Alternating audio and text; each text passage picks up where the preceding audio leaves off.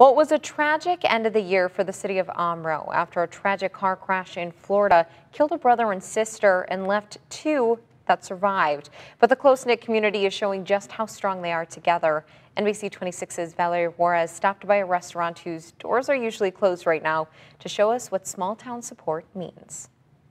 It's an ice cream shop you'd only see open during the summer, but the owners say they opened up Saturday afternoon to raise money for the grieving Millis family and their cousin Kylie. 17-year-old Kylie Larson was one of the two survivors from Tuesday's tragic crash in Florida. The young girl, also a former employee at The Well, a small ice cream shop just down the road from Omro. Kylie has worked with me for 2 years now. I've known her family for many years.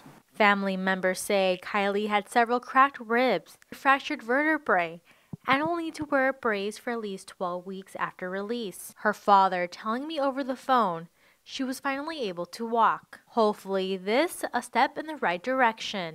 Just had to do something. I felt helpless being home, not being able to do anything to help the family with everything they had going on. Weber organized a fundraiser for his former employee, and the turnout was way bigger than what he was expecting. Winneconne, Winchester, and even from Oshkosh, we have people that come in here. So yeah, it's just amazing the people we've had. The other survivor in the crash, Drake Millis, was thankfully released from the hospital Friday. It's been a hard year for us in the area with everything going on.